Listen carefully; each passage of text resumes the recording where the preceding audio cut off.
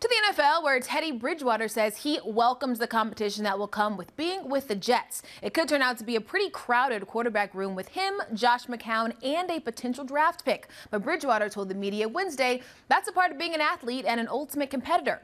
However, he wouldn't tell the media an update on the knee injury that left him sidelined for nearly 2 full seasons.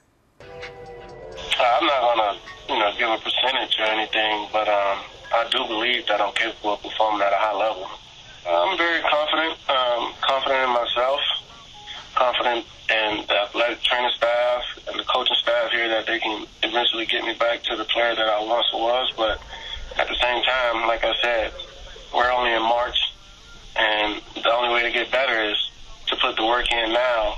And I'm excited about this opportunity that I have to not only be a Jet, but to work with the group of guys on this team, with the staff that's here, and I just can't wait. I'm excited.